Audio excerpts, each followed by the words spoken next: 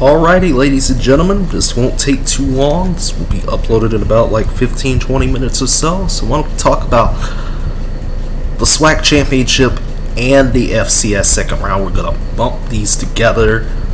Didn't include the SWAC championship in the other conference championships video because this is an FCS game. Why don't we start with the SWAC championship first, and we'll get to the second round and some other things that have happened. First off, Prairie View A&M Jackson State.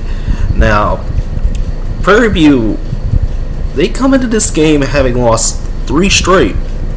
They won the West, 6-2 division record in the West, and with quarterback transfer Jawan Pass, this team has been struggling. You don't lose to Mississippi Valley State, obviously the worst team in FCS, by far. And Mississippi Valley State has steadily improved. They have definitely, they're like Kansas. They've definitely improved this year. You don't lose that type of game, Prairie View, and yet they did. They did that anyway. Prairie View's been struggling right now. They've got some injuries as well that I know of. I know that one of their wide receivers is injured. So yeah, it looks like it might be an easy path for Jackson State, with Dion and Shadur Sanders, trying to finish off the SWAC, at an undefeated season in the SWAC, trying to go to the Celebration Bowl to take on South Carolina State, because South Carolina State is waiting for them, for whoever wins this game. And, this passing attack for Jackson State has been lethal this year, just outright lethal. Shadur Sanders has, 28 touchdowns, like 5 picks this year. Defense, we know the defense for Jackson State has been on point this year as well. So this one's going to be really, really fun. A really fun game on Saturday. We got to address something else in the room regarding our fellow HBCUs, and that was the behavior of Southeast Louisiana fans. It has been reported that there were some racial slurs being hurled at FAMU fans, which is absolutely disrespectful and should not be encouraged at all. That's pretty damn terrible if those rumors are indeed true, because nobody's coming out about it, nobody's saying anything about it, at least on the administrative sides for both SELA and FAMU. So again, there's been a couple reports about that. But if it is true, if somebody did throw a beer can at a child, breaking that child, out, into like blooding up his nose and whatnot, that's really, really disrespectful. That's not a good look right there. Not a good look. And I know there's been also been something, with the attendance issue, which I did address earlier. Usually I don't pay attention to the first 2 rounds for a good reason. There's a good reason why I don't pay attention to the first 2 rounds of the FCS playoffs. I just don't think, the attendance has been an issue. People were listing off, the reputable sources at least for FCS football were listing off the attendance, results and stuff like that, and it was just not good. Not good. We got the Kennesaw State game, like 2,700 people there. Again, Thanksgiving weekend, just not a good time for FCS football. So so Big Boy Sports, I bet you're asking, Big Boy Sports, what are you thinking? What are you thinking here when you say this? I think the FCS field should go back to 16 permanently, in all honesty. Honestly, the 10 conference champions, probably 11 or 12-ish soon, and 4 at-larges, or however many at-larges there are. I just don't think there are 24 deserving teams able to win an FCS championship. Secondly, and this goes back, to how, schedules and stuff dictate. I just don't think there's a argument for these first 2 rounds to just be sitting on ESPN Plus. I don't see that. There's not. And this is also, an issue with major college football in the FBS. I just don't think there are 24 teams in the FCS deserving to win a national championship. Hell, there's an unseeded team we'll be talking about, when we get down to the rest of these games, that is actually, one of the odds-on favorites to win the title. Odds-on favorites to win their game this week and win a title. So I mean, there's usually like the top 3 or 4 seeds, and then maybe somebody else that has a really strong season, you know. And it's just like it's unfair.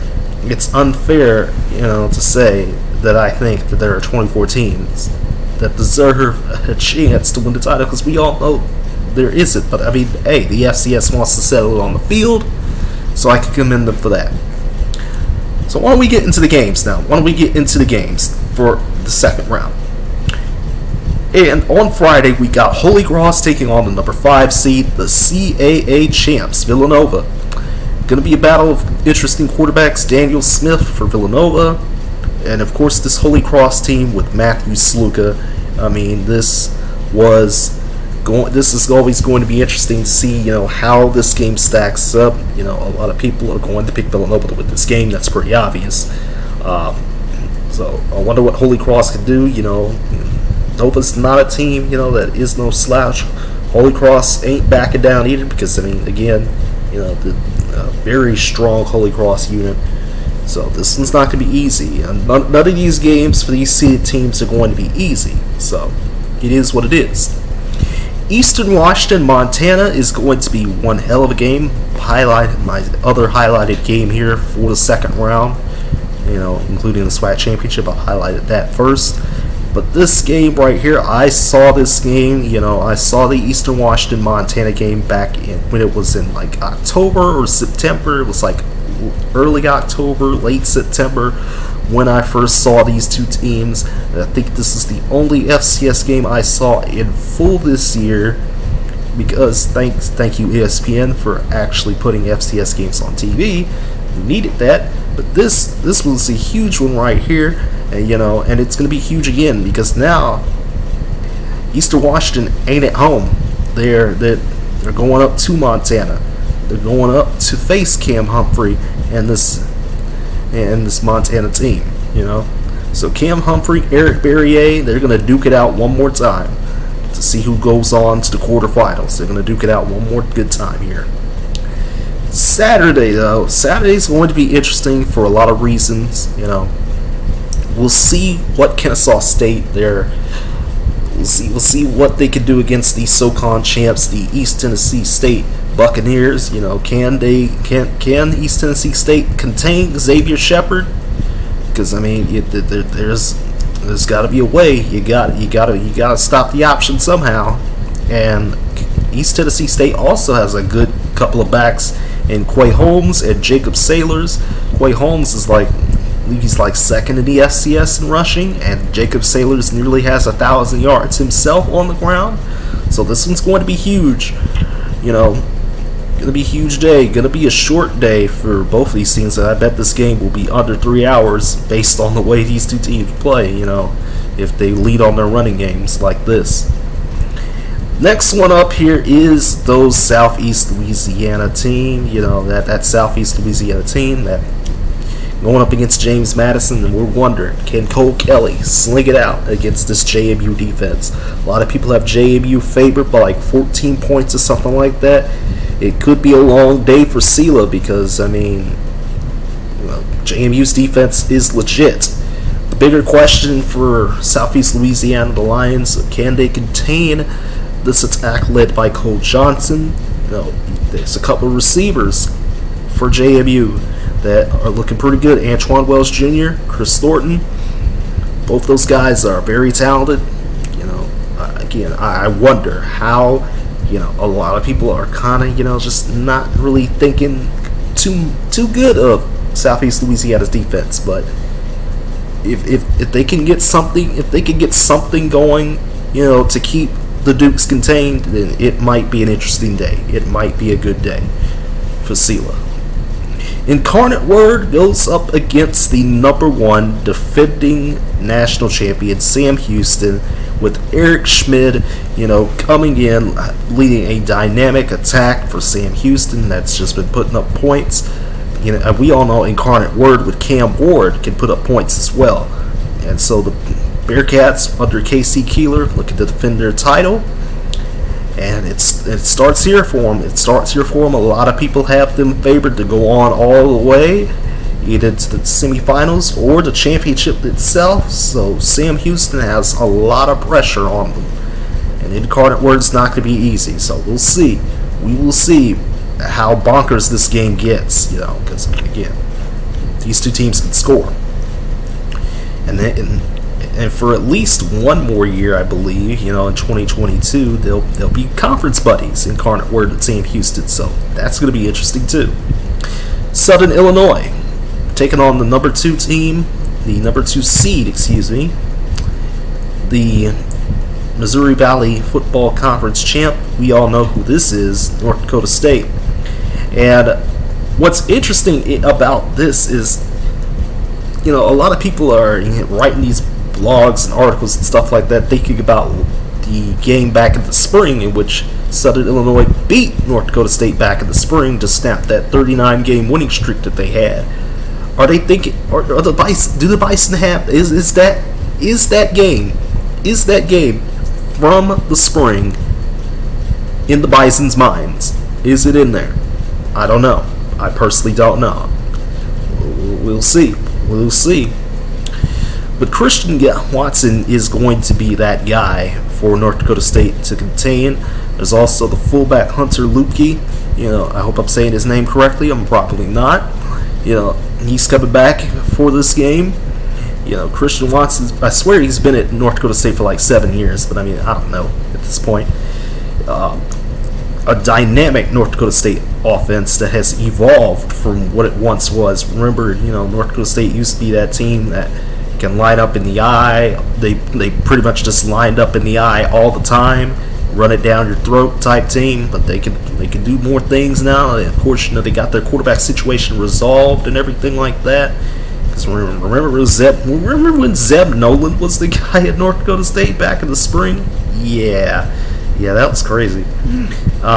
So Southern Illinois, not South, Southern Illinois, and they keep the ball away from North Dakota State like it did with South Dakota. And the connection between Nick Baker and Avante Cox is going to be a combination that looks pretty deadly if they could get it going. Southern Illinois has to, get the drives, keep the drives sustained against North Dakota State. They want to have a chance at this. Because again, the SU is a strong team. Again, a lot of people favor them to go all the way as well. So we'll see. We will see. Could it be? Could it be an upset again? We'll find it out. Tennessee Martin taking on Montana State. So the X factor here for the Bobcats is Troy Anderson, one of the best linebackers in the country, probably the best linebacker in FCS. He's been a monster on the field this year, probably going to win some awards and stuff like that. But we know that UTM's defense is a physical bunch as well. They took away the ball from Missouri State, 6 times? 6 interceptions, something like that last week? So this is going to be a huge defensive game. Of course, we can't discredit the offenses, but I think this will be a defensive battle, in my opinion, based on what I've got from my notes. Because, again, a lot of people seem to want to cover FCS football very well, or at least to the extent of other college football, the FBS. It is what it is. And the last game here to go over is South Dakota State and Sacramento State. South Dakota State is favored to win this game. Pierre Strong and the Jacks, that they're looking like a team that has gotten hot at the right time. And Sacramento State benefited from, not taking on Eastern Washington, not taking on, I think they didn't take on Montana State either. It was either Montana State or Montana that they didn't take on. I can't remember exactly what the schedule was for Sac State. But a unique system they do have with 2 quarterbacks under head coach Troy Traylor. And this defense, first for the Hornets, they've looked pretty good over the past couple weeks. They've allowed some touchdowns, but there's been like 3 or 4 games where they haven't allowed more than 10 points. So it's going to be interesting to see how this plays out. And what are your picks? Because I really don't have any picks, because I'm just gonna say that the top 7 seeds and South Dakota State are, just to be safe, are going to advance. I'm probably wrong about that though. So I'll see you all soon. We got an update video for the Semper coming and everything like that. So I'll see you guys in about 12 hours or so to talk about, you know, what the channel's going to be for the Semper. And of course, late Saturday night, I'll do a recap for both the FCS second round and the conference championships in FBS and the SWAC championship as well, though that'll be bumped in with the second round video. So I'll have my notes for everything ready to go. And yeah, and as far as FCS football goes, I'll say this right now just so we can get that out the way, you know, here. I'm going to put that first bowl Saturday up with the semifinals, and I'm going to put the quarterfinals up with the Army-Navy game. So, again, like I said a couple weeks ago, you know, or last week season, not a couple weeks ago. So what I said last week applies, continues to apply here. I'm going to be pairing up some games from the FBS with some of these FCS games, so I don't have to make 77 videos about, you know, trying to separate the FCS and the FBS, because right now, you know, things are kind of, you know, they kind of need to be separate. But once we get to, you know, the bowl games and stuff like that for FBS, we can start talking, you know, we can start putting all these together and everything like that. So that is what it is there. But that's just me, you know, getting ready for the update video and stuff like that. So I'll see you all soon in about 12 hours or so for the update video.